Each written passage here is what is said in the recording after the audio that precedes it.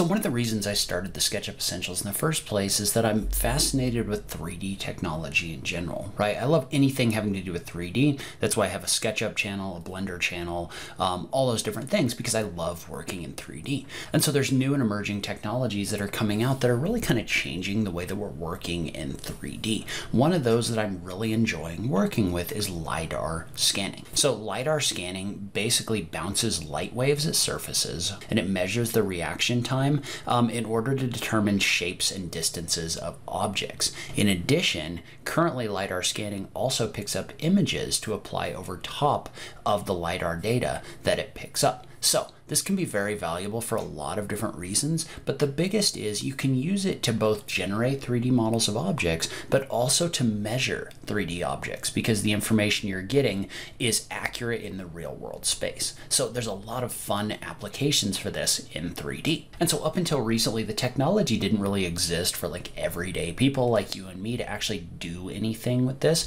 because it required really complicated, expensive equipment. But with the newer versions of the iPhone, some of those actually have Lidar built in, and there are apps that you can use in order to pick up that real world data and actually use it in your 3D models. So there's multiple different apps that you can use in order to generate this Lidar data. The one that I generally find myself using is called POLYCAM. So POLYCAM is an app that you can use on your iPhone. There's actually a free version that you can use in order to capture the data, and then a paid version that allows you to export different kinds of data from the app. And so this isn't like sponsored by POLYCAM or anything. That's just the app that I happen to use in order to do this. There's other apps as well, but this is the one that I'm using. All right, and so I'd break the usage of this tool up into two categories. The first is actually capturing meshes to use inside your 3D models. The second is capturing meshes and capturing spaces in order to use as reference. So the meshes first. And so you can take this data and actually export it into SketchUp. Like for example, this is a male building that I just scanned while I was out on a walk, and I scanned the whole thing on the inside so you can see kind of what that might look like. I did it a little bit quickly because I didn't want to be the weird guy walking around scanning the male building. So let's take a look at what this might look like if we bring it into SketchUp right now. So with the paid version of POLYCAM, you can export to different file types. Well, in this case, I'm going to bring this in as a DAE because SketchUp accepts DAE files. So we're going to download the file, and then we're going to bring it into SketchUp. And so what that's going to do is that's going to export this as a zip file that contains the model data and the texture images associated with this. So if we right click on this, we do an extract all like this. So we're going to do an extract. Notice how it's going to extract this to a folder, which we can then double click in and see those different images, as well as the actual model file itself. And so you can see how it kind of packed all of these texture image files into these files right here. So you don't really need to know too much about this other than this is where the texture images are. But let's jump over into SketchUp real quick. So we're just going to do a file, import. In this case, we're just going to select that DAE file that we downloaded, and we're going to import it into SketchUp. So we're going to click on the import button. That could take a minute depending on the size of the scan that you're trying to bring in. Okay, and so this is why I don't necessarily recommend actually working with the scan data at the moment. Now you can, and there are tools like SketchUpEssentials that are designed to help you with this. I haven't been able to use them too much up to this point, so that may be a different video, but there are tools to help you with point modeling like this. But notice how when you bring that in as a mesh, it's just kind of all over the place, right? Like you've got the information in here and it's actually pretty good. And so one thing I'm going to do is I'm going to select everything, and then I'm going to right click, and I have selection toys installed in SketchUp. And what I'm going to do is I'm just going to select all the edges, and I'm just going to toggle them to soft.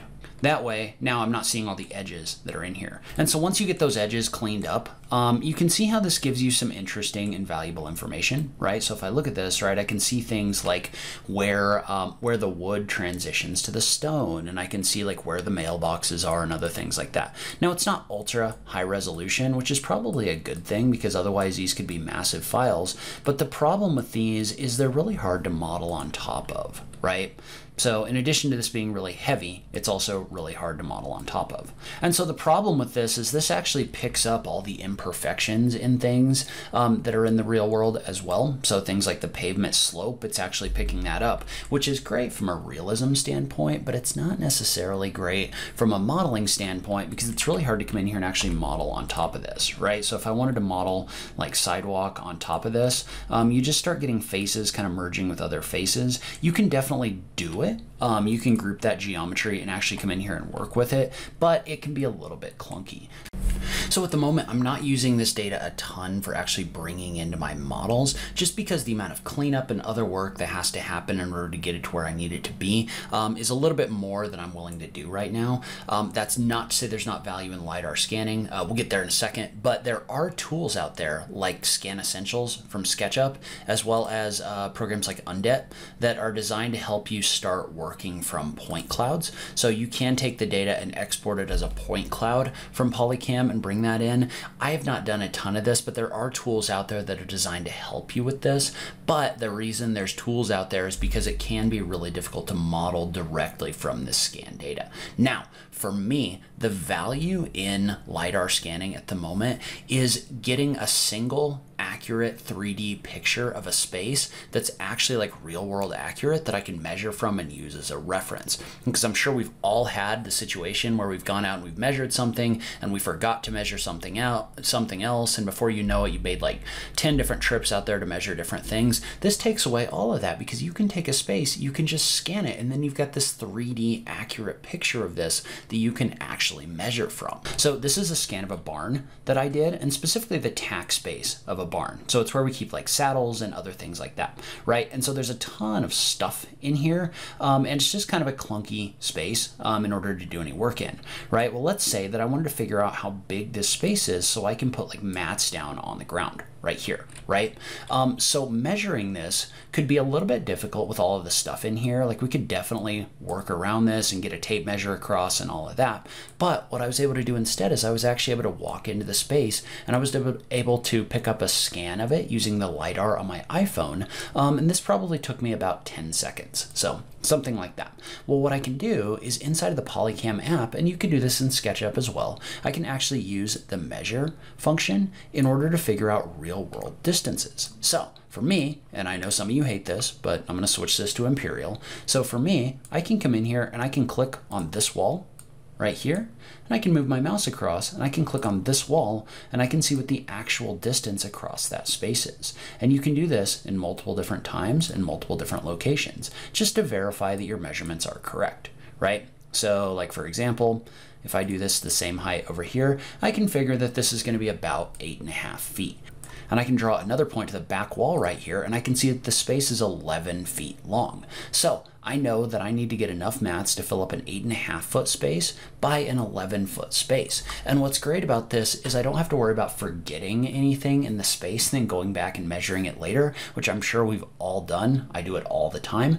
What this does is this gives me a complete picture that I can get on my phone, I can upload it online, and then I can come back and I can actually model from it really quickly. So I can also figure out things like if I wanted to figure out how far this door was from the wall, I could do that. So I could measure the width of my door in here, and you're really just kind of limited by the amount of time you spend scanning the space. So for example, I scan this space moving forward, but if I look around to the back side right here, there's a gap because I didn't walk around to scan the back side. All right, so this is how I'm currently using LiDAR scanning, but I'd love to hear from you on how you're trying to use LiDAR scanning in your workflow, what you think about this, where you think it's going. I think it's super exciting, and I just enjoy working with cool stuff like this. So leave a comment below, let me know what you thought. As always, thank you so much for taking the time to watch this. I'll catch you in the next video. Thanks, guys.